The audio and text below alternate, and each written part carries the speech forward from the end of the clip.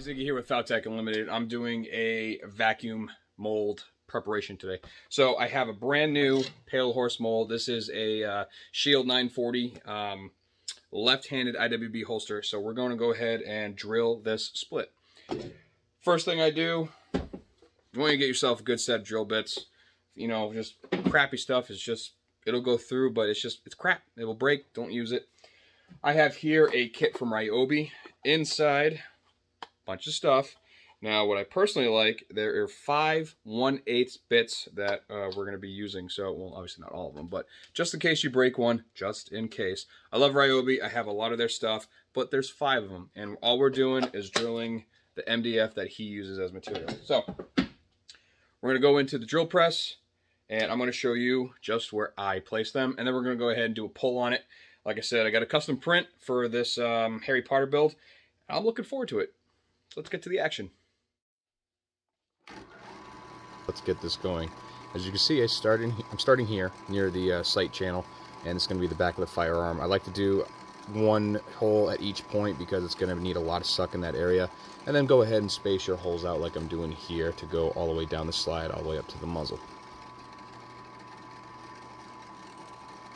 Then I hit the corner of the muzzle, and then I go down a little bit further to where the recoil spring is, and then go back underneath the muzzle. Hit around the trigger guard area every little bit. I like to do it around each curve, and then hit inside the trigger guard. And then this here is the end of the blocking for the controls, and then definitely around the foamy mount. I like to hit at least one on each side, and then in any crease area or where points meet or where it changes a different level, I like to go ahead and do it right there. These right here are the drill points for your foamy mount. Go ahead and drill one on each side, that way it doesn't bubble up when it forms. And then we're going to go right back to the trigger guard.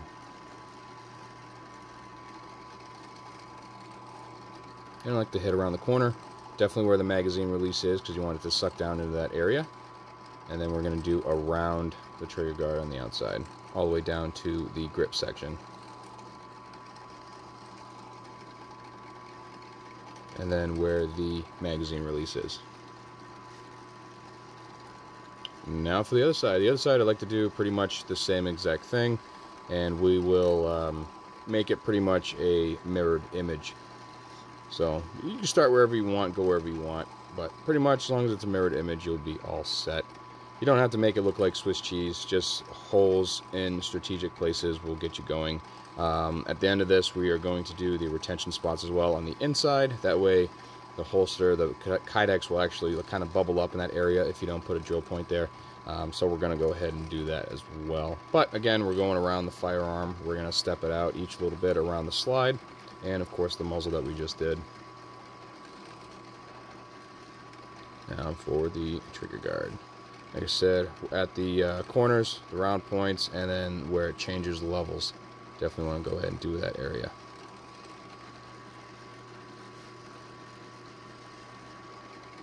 I'm going to do a little bit here, just so we get the definition on that body line. Set right there, we're going to go ahead and do as well.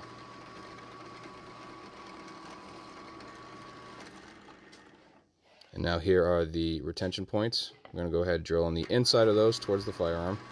That way you get a nice crisp draw right there when you go ahead and do the vacuum.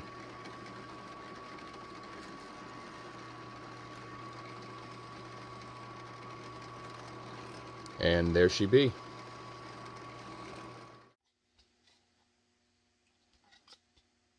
I like it. Let's do a pull. It's one of my custom images. I printed it, I don't know, week and a half ago. This is going to be the holster, so let's hope it goes good. It's supposed to be Gryffindor colors, and let's do it up, down, crap off of it. Right, so 133 seconds to go. I heard my laser just shut off. And she's going to be getting a Gryffindor house vector on this, so I'm just going to try and find something that's good. I got to do black and white on it because it's obviously going on the laser, so I just got to figure out what's a good one. I mean, that looks good, nice and bold, good colors, or good spacing and whatnot. I think I will do that one. Yeah, I like it better than this guy. So let's go ahead and save that. Yeah, the cool part is we'll take it and get it in here. So, Gryffindor house, bam.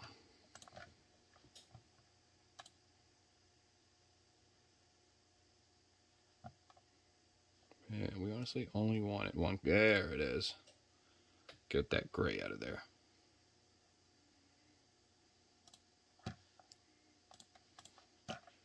And of course, on grouping, cool part about this program, I don't want any of that. So, there we go. Let's transfer it to the laser and then get that on a foamy.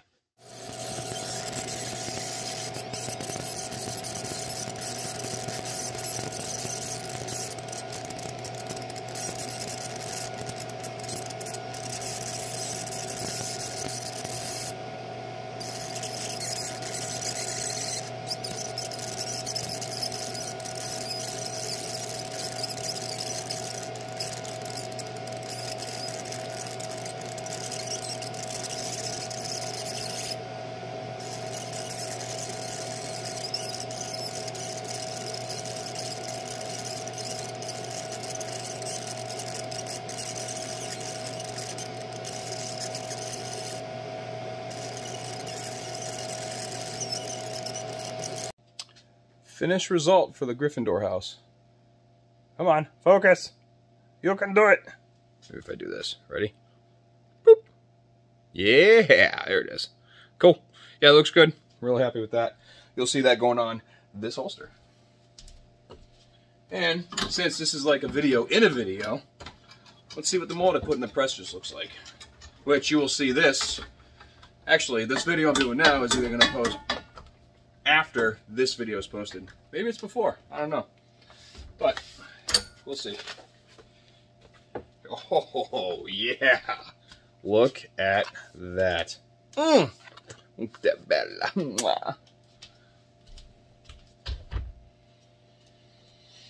Oh, okay. Everything else would look good. 50 seconds. Let's do this. Good.